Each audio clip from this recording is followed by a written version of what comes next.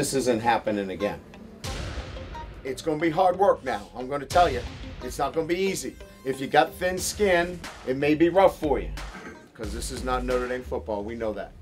But we got guys that care.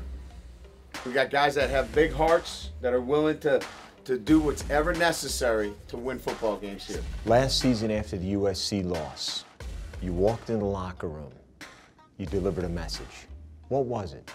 That the rebuild or the retooling needed to begin right now. So players that didn't want to be part of what was going to be a difficult few months needed to evaluate whether they wanted to be part of this. What do you think the outside expectations were of this program entering the season? External. He's lost control of the team.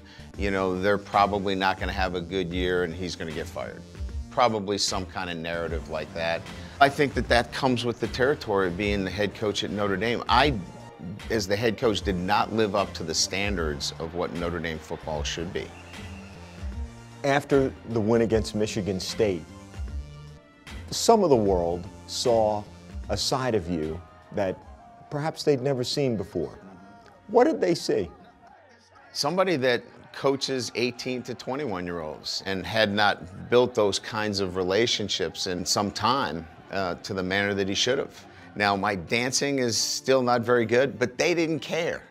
All they cared about was Coach is with us, and he's part of this. Your focus and physicality that took it to USC, your rival, and beat them in the fashion that you did today.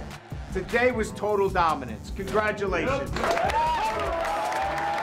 What was the message you delivered after beating them this season? Let's act like we've been there before so we can get back to where we want to be.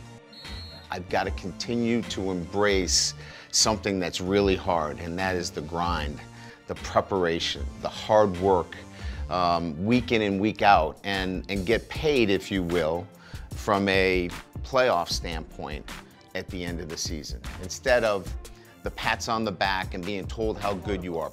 This isn't going to be the cap to this season. This isn't going to be the pinnacle to this season.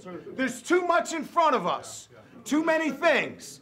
So act like you've been there before and that you're going to be at bigger events in the upcoming weeks. Yes, sir. Rockne, Leahy, Ara, Holtz, Kelly.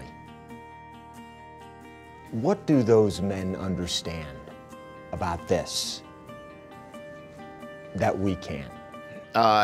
Notre Dame is no better than any other institution, but you're shopping down a different aisle. And all of those coaches knew what was down this aisle. What do you mean?